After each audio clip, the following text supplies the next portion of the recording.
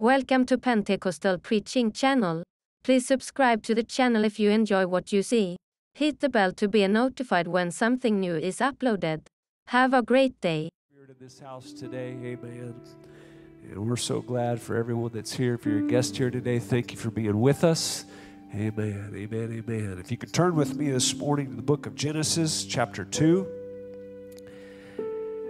As you're turning there, if you're not familiar with our schedule, amen, this first session, we have classes going all over this campus for try to be every age group, amen. And when we pray in a minute, we're going to pray that God blesses every class, amen. So this first session in here, I'll be teaching till about 10:50, and then everyone will gather in here. We're just going to have a good time of worship and preaching and just see what God will do, amen. I'm excited to be in the house of the Lord this morning, amen. Genesis chapter 2, and then Sister Leigh after that. I apologize, I should have told you we're going to go to John chapter 7. Genesis 2. And a river went out of Eden to water the garden, and from thence it was parted and became into four heads. Many other versions, if you look at it, that last portion says it became four rivers. And if you got the Premier Study Bible, it says these became four heads of rivers. The name of the first is Pison, that is it which compasseth the whole land of Havilah, where there is gold. And the gold of that land is good. There's bdellium and onyx stone.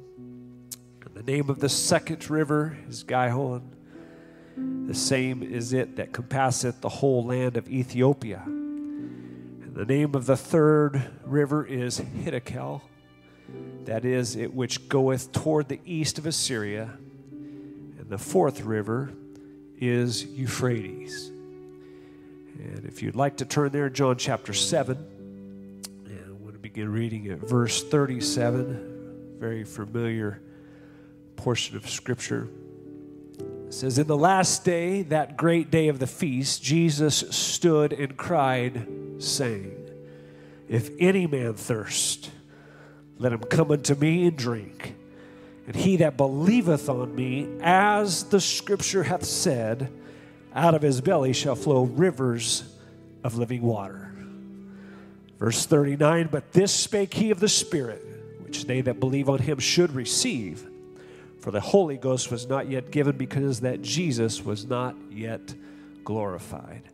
And if you can set your Bible down this morning, let's just pray that God would speak to our hearts in this first session today. Amen. Jesus, we love you. We're so thankful for your presence.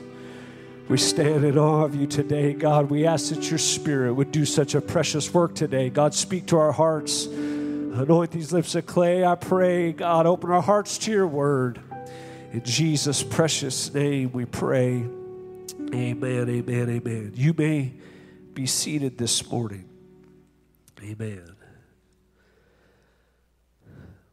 This lesson is something that I was studying one evening before church, sitting up here.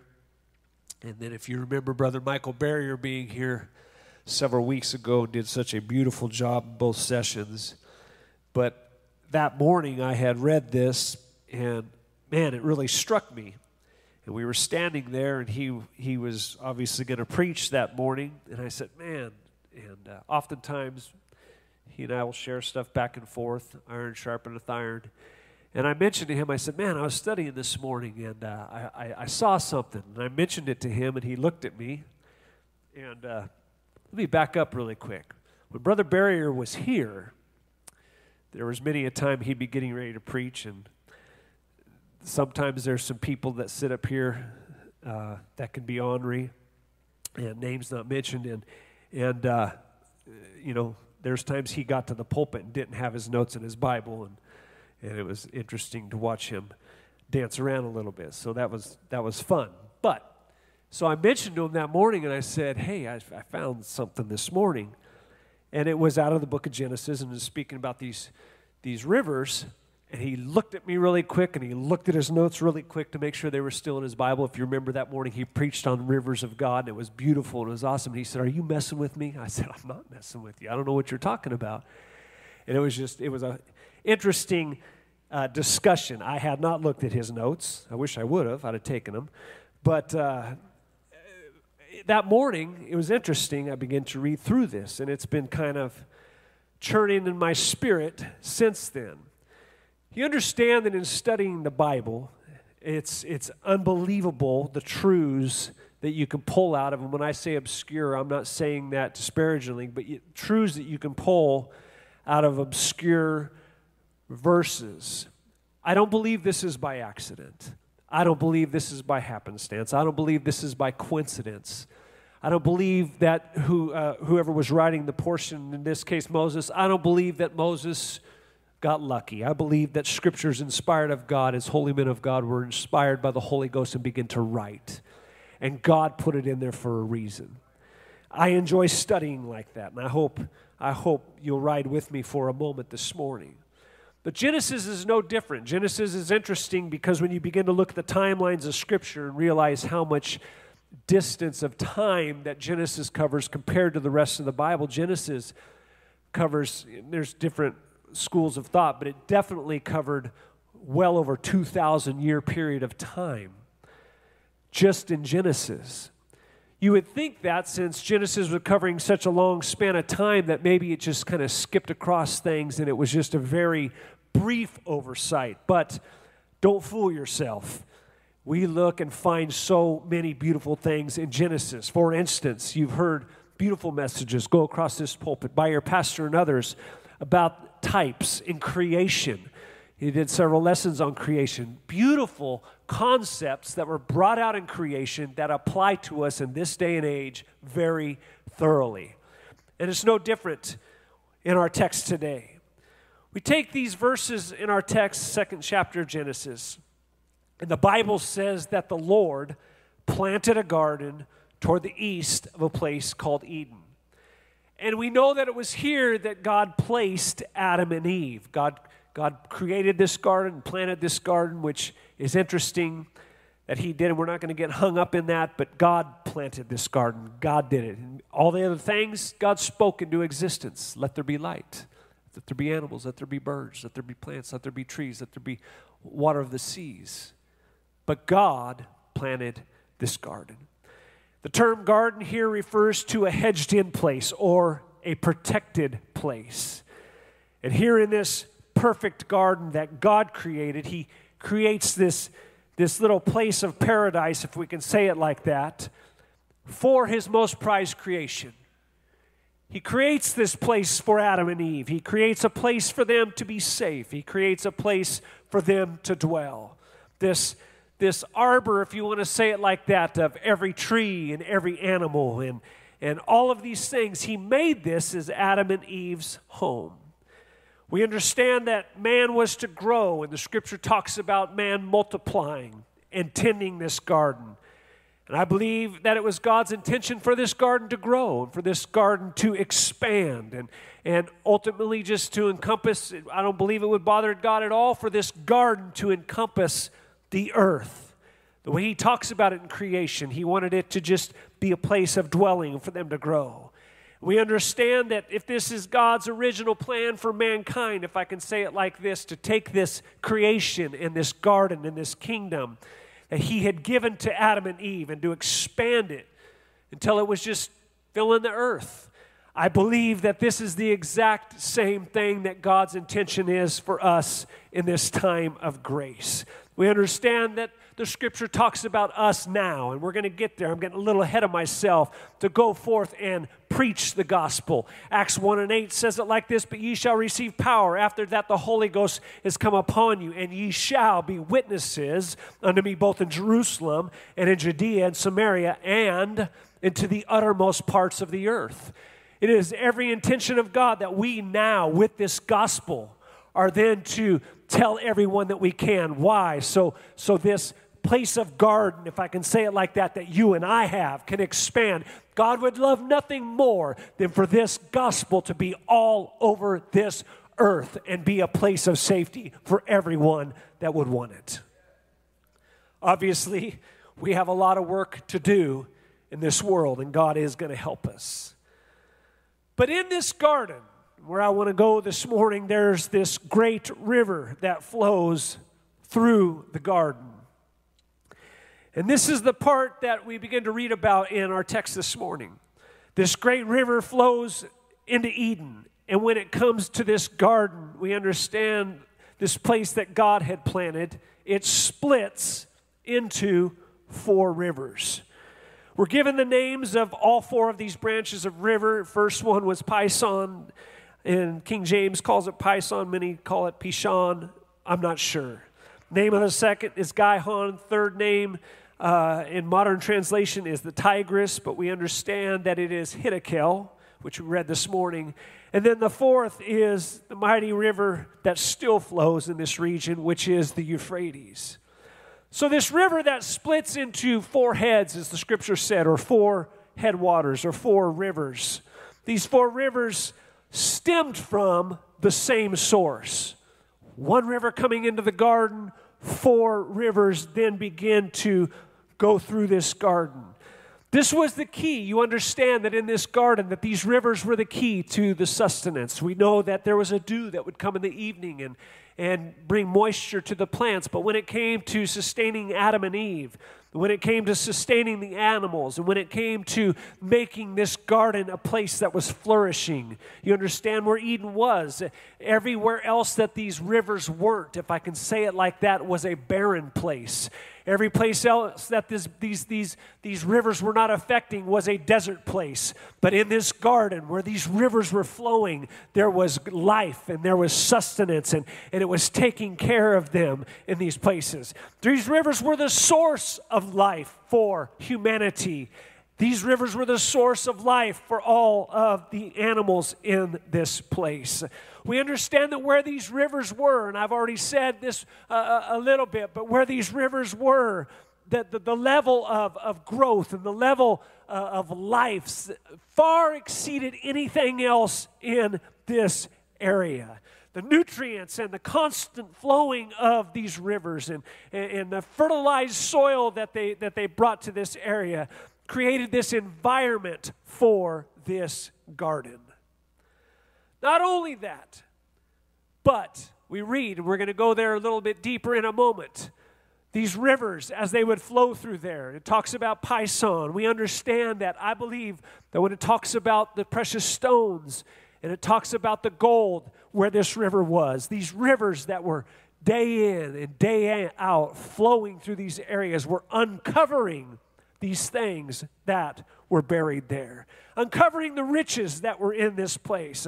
And as you grasp the importance of these rivers to the first natural creation of God, you begin to realize why the Bible is so sure to give us all of this detail. There's a reason that it's written in there. There's a reason that it was named. There's a reason that it was broke down as it was. When you fast forward to the timeline of Jesus and you begin to read in our text in John 7, and you realize that God had Moses record these details in Genesis, you understand that all of these details were important and they were there for a reason. When he begins to stand up on that great day, as it says in John 7, on the last day of the feast, Jesus stood up and cried out and says, "If any man thirst, let him come unto me and drink. And he that believeth on me, as the scripture has said, out of his belly shall flow rivers of living water." Jesus talks about living water. One of his favorite topics, if you want to say it like that. And when he begins to talk about this, you understand, and we're just laying a foundation here, that in John 39, he wanted us to understand exactly what he was talking about. It's not a secret. It's not a mystery. In 39, it says, "But this spake he of the Spirit, which they that believe on him should receive, for the Holy Ghost was not yet given, because that Jesus was not yet glorified." When Jesus is beginning to talk about living water, he's talking about the Holy Ghost. That's exactly what he's talking about. And when he's talking about these rivers flowing out of you, he's talking about the Holy Ghost. That's exactly what he's talking about. I'm thankful today to have the Holy Ghost experience. We tend to view receiving the Holy Ghost many times as getting a cup filled up, being filled with, being filled, a vessel being filled, of which we know is happening. But you understand that when the Scripture talks about this river, it talks about it flowing. If I had to give you a title this morning, it's simply this: the rivers of God's Spirit have got to flow.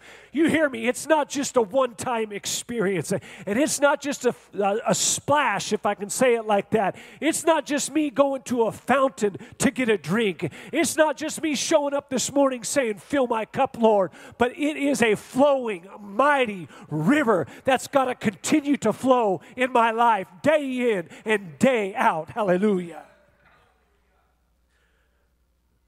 Rivers flowing into us, rivers flowing out of us.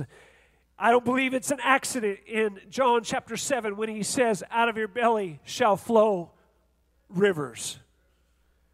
Could have easily said, out of your belly shall flow a river of living water. I don't think it's an accident. You say, oh, that's one letter. I'm telling you, it's there for a reason. One Spirit of God flowing into you and I, and rivers of living water flowing out of us. And I'm getting ahead of myself, but I want you to know exactly where I'm headed this morning. Just like those rivers sustained life, just like those rivers brought nourishment and sustained everything and made everything beautiful in the garden, that one Spirit that flowed into you the day you received the Holy Ghost, there's rivers that God has intended to flow out of me and you to sustain life. Hallelujah.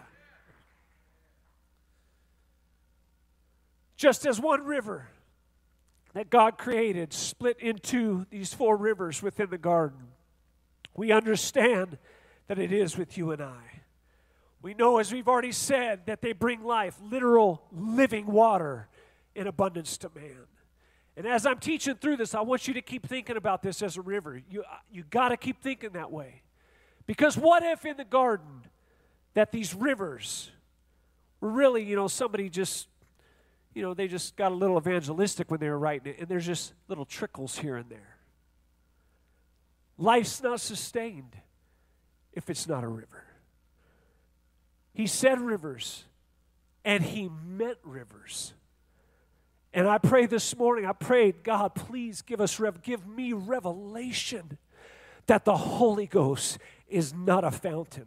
The Holy Ghost is not a place where I come and you hear me and get a fix. And the Holy Ghost is not where I come and get my cup filled up. You got to catch it this morning. God intended it to be rivers. This Holy Ghost has got to flow through you and I. These rivers have got to flow. It was every intention of God that when we receive the gift of the Holy Ghost, that from that point forward, there would be something flowing in and something flowing out on a day-to-day basis. Day in and day out, the Spirit of God would flow in my life. Hallelujah. The Spirit of God comes. It flows in our life. When the Word of God comes as a seed, we can be abundantly fruitful. We understand that in this day and age and where we're living and the way this world is right now, this place, if you haven't figured it out, is spiritually barren. There's got to be people of God, if I can say it like this, that are an oasis, that something's different. People are looking at us and they're saying, what's different about you? What's different is you see the Spirit flowing. That's the only thing they're going to be able to see, is if this water is continually flowing in our life. We can go into the fact of it unearthing treasures. We understand that man is made foremost of dirt, if I can say it like that. And when the Spirit of God begins to flow, that's when our abilities and our talents and the gold, if I can say that, that's in people, that is absolutely in people, begins to get unearthed. And you hear me today, the only way that's going to happen is when the Spirit of God is continuing to flow. If you've ever been out and you've seen where water has flowed for a period of time, I remember as a kid going to Yosemite, And going up to where Vernal Falls is, and you can look at those falls, and if you look at that massive rock up there where that comes across, you can see where over time it's literally dished out. Water, you hear me, water has literally dished out that raw granite that's sitting up there. Will you hear me? That's the same way I believe that the Spirit of God works in you and I. When we allow the Spirit of God to flow in our life, that's when things are unearthed, and that's where things are seen. That's where God reveals things. And I can prove this to you, because when you're fresh in the Spirit, if I can say it like that, and you're prayed up, and you have a continual prayer life, and things are going right, and everything's, and you're hitting on all 8 cylinders, if I can say it like that, and God starts working on us, and we start seeing things in us, and God starts seeing things in us, and sometimes it's the man of God that starts seeing things in us, because the Spirit is continually flowing in our life. And if that's not happening, those things sometimes are never seen. I've seen people that have been a part of coming to church in the house of God for years, and their walk with God, and I'm not speaking disparagingly, hear me for a minute, but their walk with God is a relationship where they come on a Sunday, and God touches them, and it's beautiful, and fills them up. They go away. They come back a week later, and they fill them up. In a relationship with God like that, where the Spirit is not continually flowing, there's sometimes that the value is never seen. But you let them get under the spigot, all of a sudden something changes.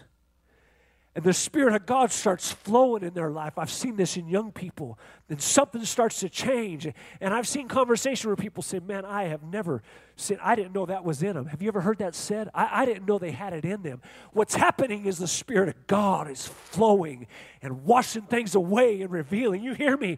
We've got to have the Spirit of God, like these 4 rivers in the Garden of Eden, flowing at all times in our life.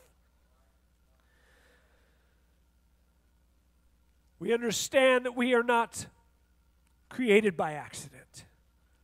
Every single person in this place has particular treasures and abilities and value.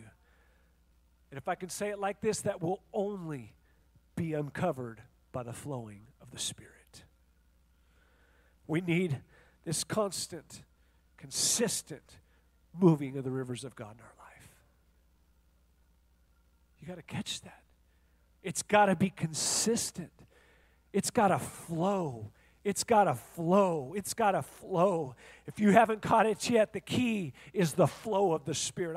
I'm telling you, getting the Holy Ghost is the most beautiful thing in the world, but it can't stop there. That's the one Spirit coming into you and filling you, and that's beautiful. But God has so much more for you and I. Not just to realize that it's just a stream one time that touches us, or a fountain one time that touches us, but God wants to flow in you day in and day out, and day after day, and night after night, and week after week. I'm telling you, God is hungry to see the flow of the Spirit in your life.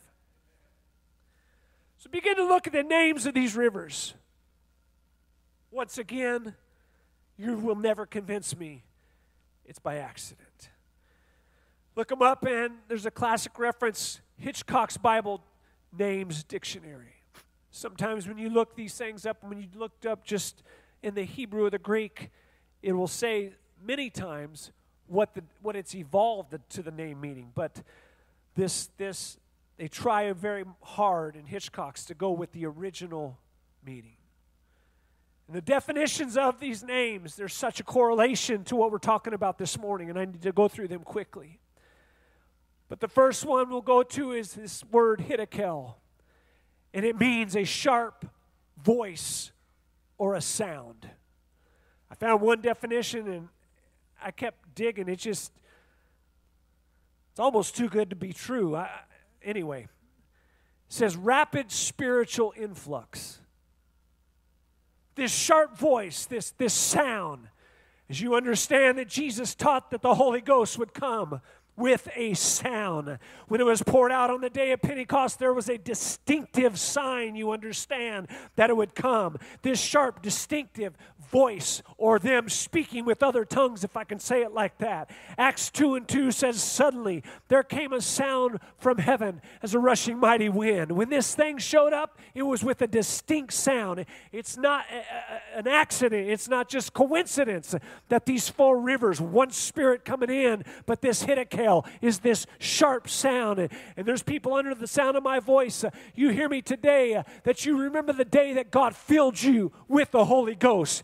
And we know He's still doing it today. But it came with a sharp sound. It came with noise. It came with speaking in other tongues. Hallelujah. This river flowing out. This was the sound thereof that Jesus had told Nicodemus would accompany those that were born of the Spirit.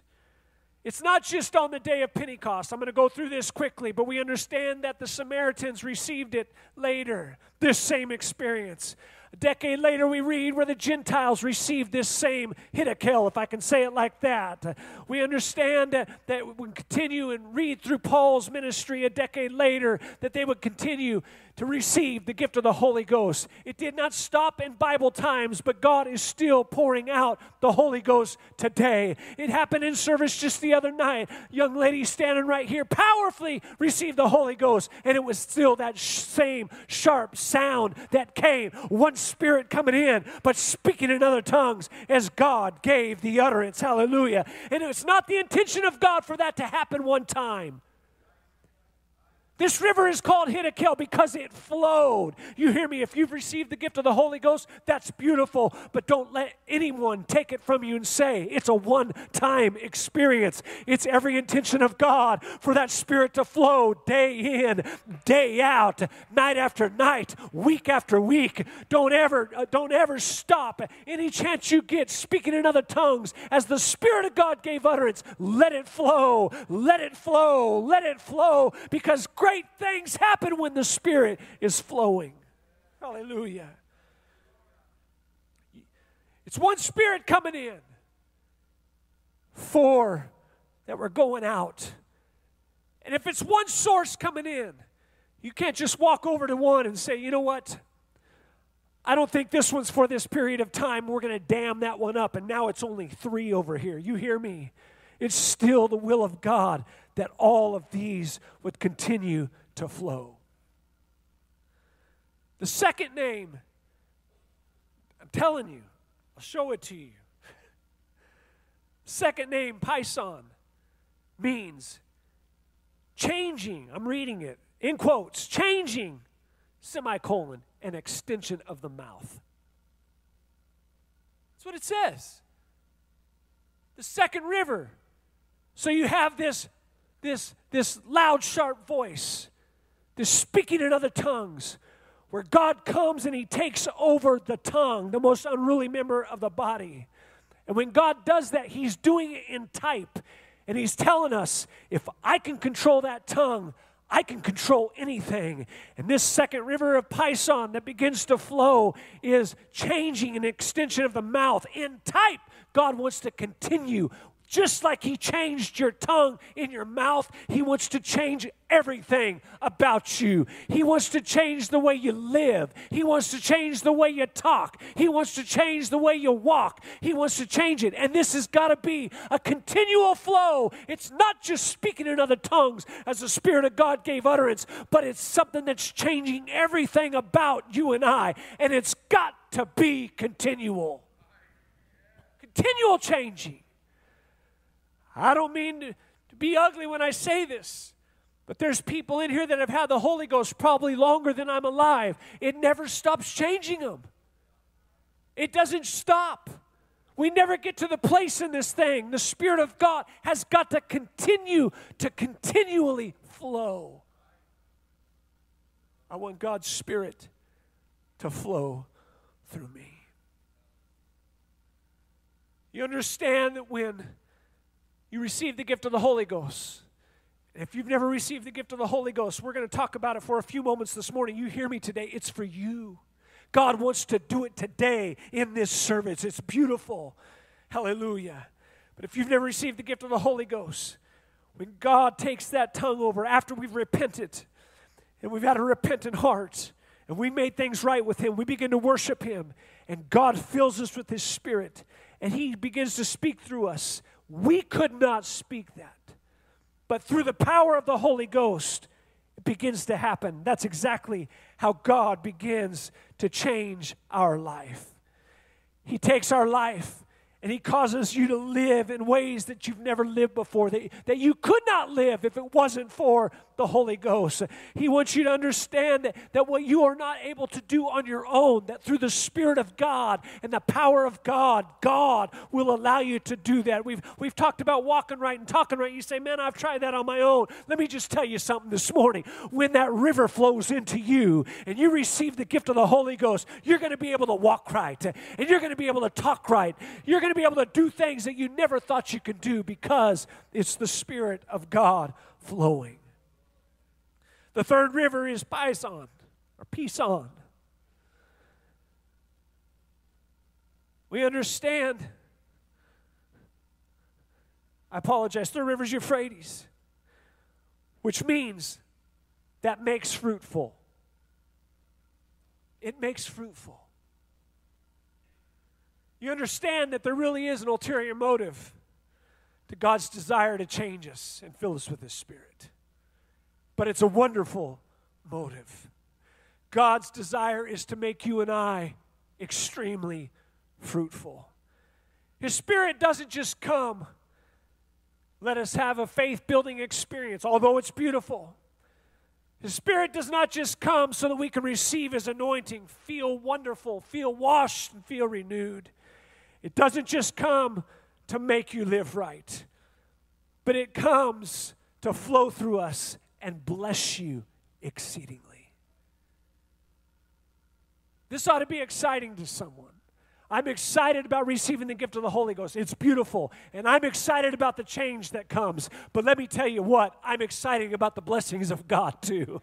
I'm excited about being exceedingly blessed and fruitful. I'm excited that just like that river's going to flow when I receive the gift of the Spirit, it's also going to flow when it brings blessing to my life. You can say, that's just prosperity doctrine. It's not prosperity doctrine. God wants to bless His people. God wants to do it. So this fruitful, we can talk about, it becomes so that our life is well-watered garden of the Lord. It comes to ensure, and we've already talked about this, that when the Word of God falls into our life, that this ground is fruitful, and this ground can take the seed. That's what this fruitfulness is. It comes and it changes us so that we're blessed and blessed mightily. God wants to bless His people. I got a lot of ground to cover. I'm going to go on quickly. Number 4 is Gihon, which means in Hitchcock's the Valley of Grace. Never forget that not only does the rivers of the Holy Ghost come to make us fruitful, and it comes to change us and give us a powerful experience, but it comes to save us. It comes to save us. It comes so that we can exchange living in this valley of sin. If you're here today and you've never received the gift of the Holy Ghost, as I've already said, if you're living in another valley today, I'm telling you there's a valley of grace that God wants you to dwell in this morning. He comes to bring us gracious gifts that we don't deserve. That's where this grace is. We don't merit, but God wants to do it. So when it comes to these rivers, which of these 4 do you want flowing in your life? The correct answer, obviously, is I want all of them. I want all of them. I don't want it just to be a trickle, but I want all of them to flow in my life. I want them to flow every day in my life. I want all of them to flow in my family. I want all of them to flow in this church. I want them all to flow every single day. Hallelujah. You understand that I'm not trying, I don't think anybody thinks this, to divide God. This is one Spirit, one Spirit, one Spirit being manifest out of us. But there's some key truths I want to look at quickly this morning. We can go through, and it's neat to study out these words, and it's neat to study all of this out. But if I had to come down to a key truth today, it would be this. It needs to be a continual and constant, uninterrupted flow of these rivers in our life. It's got to be continual, and it's got to be constant. You got to get a mental picture of this in your mind today, of these rivers. If you got to close your eyes and think about it while I say this morning, but you got to get a mental picture of these rivers flowing through the garden of the Lord. You got to get a picture of these rivers flowing through Eden, night and day, never stopping, continuing to flow.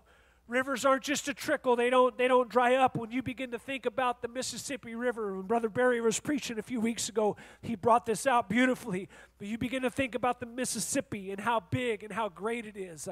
I looked up just the mere volume of it yesterday. 4.5 million gallons per second are flowing once it gets down to New Orleans. 4.5 million gallons a second. Rushing, mighty river flowing. I'm telling you, it's not an accident that Scripture talks about the Spirit of God flowing like a river. It's got to be a mighty torrent. It's got to be something that's flowing continually in your and I's life. It cannot just be a church experience. It cannot just be, oh, the Spirit of God moved and flowed in service last night. We've got to catch a revelation. I want the Spirit of God to flow in my home. I want the Spirit of God to flow on my job. I want the Spirit of God to flow day in and day out. I want my kids to feel it. I want my coworkers to feel it. I want my friends to feel it. It's got to flow. It's not just an experience. Hallelujah. Sometimes we view the Spirit of God as a fountain, a place that we visit once a week and get filled up. I'm not poking at anybody today. I've been guilty of this, and we get busy, and life goes on, and we got family, and we got work, and we got jobs, and all those things are super, super important. Many times we get caught up in that, and we find ourselves, if we're really honest with ourselves, and we come, and in a sense, it's a water fountain experience. And I come to church, oh man, I need it. I need a touch. I need a fill. I need my cup filled up. That's not what God's looking for. He's got so much more. It could be a small stream with some people. Trickle. Till revival comes, if I can say it like that. It seems like there's just this great outpouring that comes, which is right. You understand that when you think about it, when revival comes and we've had great men of God through here, and it's a time of refreshing. Really, if you're really honest with yourself, it's just breaking up dams that have been just stopping the flow. It's what it is. You think about it. It's just getting to the place where the Spirit of God's flowing freely. It's flowing in services, and people start getting revelation. It starts flowing at home, and it starts flowing at work, and people start asking questions, and they start getting invited to church. I'm telling you, it's just the flowing of the Spirit. That's when that refreshing comes, and that's when it begins to happen. But it's God's intention that this is continual in your and I's life. We understand that when it's not flowing, and I don't have time to go through all of this. I'm just going to go through some of these quickly. I got a lot of ground to cover. It could possibly be that when these aren't flowing is why there's a lack of abundant fruitfulness with the Word of God in our lives. It could be when I'm doing my daily devotion. If the Spirit of God is not flowing, Brother Booker, and unveiling stuff and helping me find stuff, it seems dry. It doesn't seem fulfilling. But when I go into it, and the Spirit of God's like a wind in my sail, and the Spirit of God's flowing, and the Spirit of God's unearthing stuff, and the Spirit of God showing stuff, it makes all the difference in the world. Hallelujah. We got to understand, you got to allow the Spirit to do what it's designed to do in your and I's life. I've got to have the Holy Ghost moving in my life. I've got to. I've got to. I don't have a choice. I've got to. It's not just a safety net that I can have if I want, and if I decide not to, and I decide to wear my seatbelt this morning, fine. And if I no. When it comes to the Spirit of God, I have got to have the Spirit of God flowing. I've got to have it flow this morning. I've got to have it flow this afternoon. I've got to have it flow tonight. I've got to have all of it. I've got to have Hiddekel and Pison and Gihon and Euphrates. I've got to have all of them every single day of my life. Hallelujah. I don't want to live without them. The second point I want to make is sin limits and stops the flow of God's Spirit in our life. You understand, and you know the story well, Adam and Eve in the garden. And Adam and Eve sin against God. We find that they're removed from the garden. They're removed from blessing. I believe at that point, obviously, the rivers were still flowing, but they're on the outside looking in. They're not partaking of this blessing.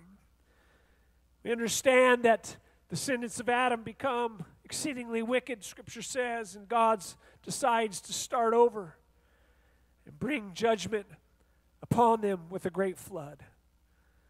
And the flood of Noah's day, we understand, is a result of sin.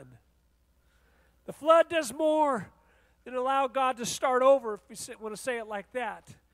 But the flood radically changes the landscape of the entire world. It changes it. Sin changed the landscape. That's what happened. Sin changed the landscape of Eden. After the flood, even today, there's only 2 of the 4 rivers mentioned in our text that can be found.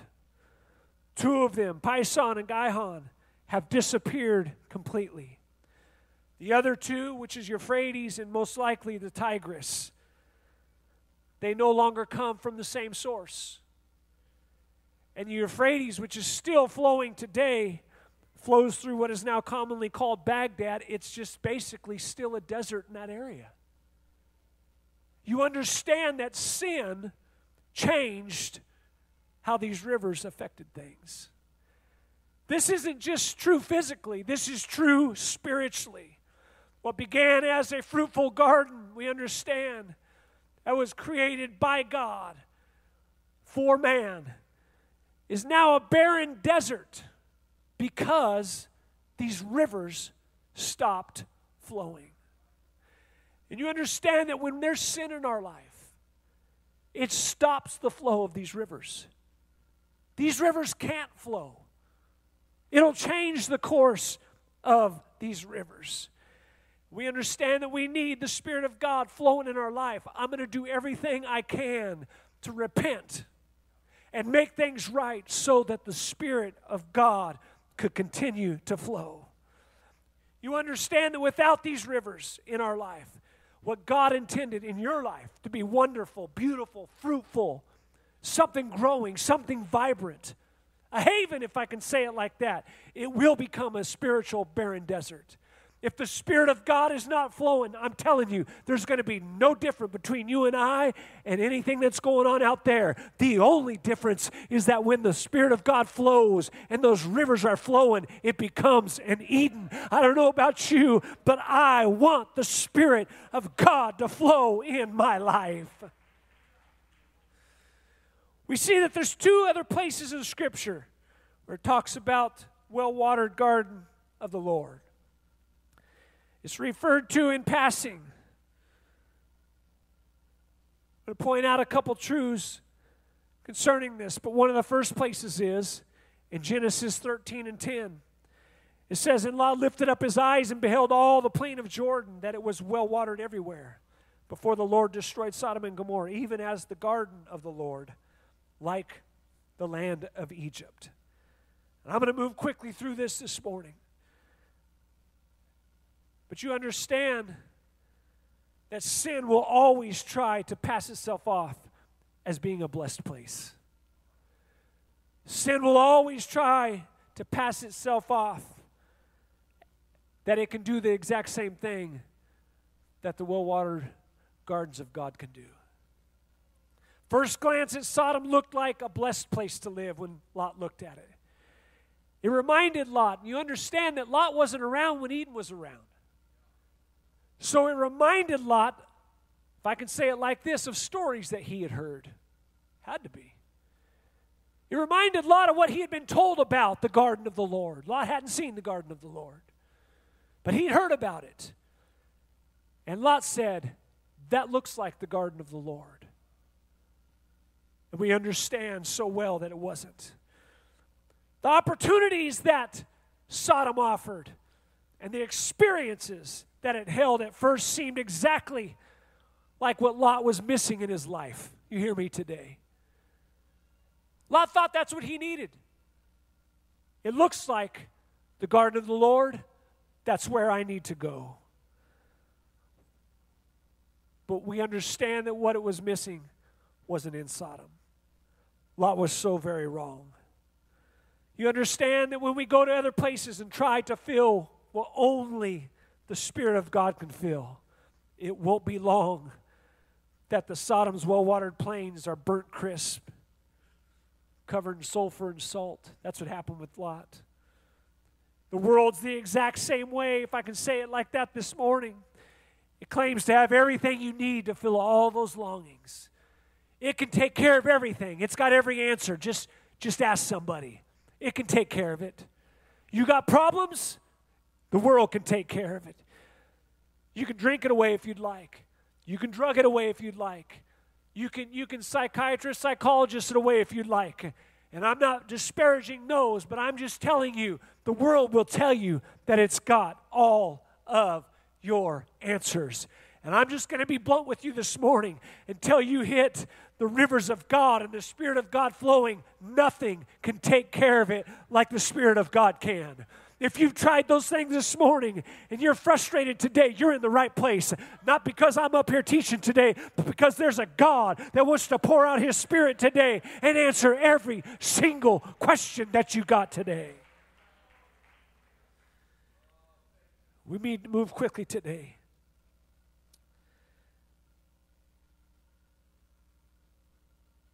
The final truth I want to talk about. You can stand with me this morning as our musicians come. Is God can reverse the curse of sin. And this is the most beautiful thing. And cause a desert place to spring forth as a well-watered garden. Isaiah 51 says, "Hearken to me, ye that follow after righteousness, and ye that seek the Lord. Look unto the rock whence ye were hewn, and to the hole of the pit which ye were digged. Look unto Abraham your father, and unto Sarah that bare you, for I called him alone, and blessed him, and increased him. For the Lord shall comfort Zion, and He will comfort all her waste places, and He will make her wilderness like Eden, and her desert like the garden of the Lord. Joy and gladness shall be found therein, thanksgiving and the voice of melody." Did you catch that this morning? Did you catch the promise that God gave us? Maybe you've let some things block some rivers in your life. Maybe you walked away for a little while. Maybe you haven't been in the place that you need to be. You hear me this morning. That Scripture tells us that those that will pursue righteousness and right living, those who will seek God and look to trust Him, those will be comforted, and the Lord will make your wilderness a garden. All we have to do is turn to Him. All we have to do is say, okay, God, I want to make some things right.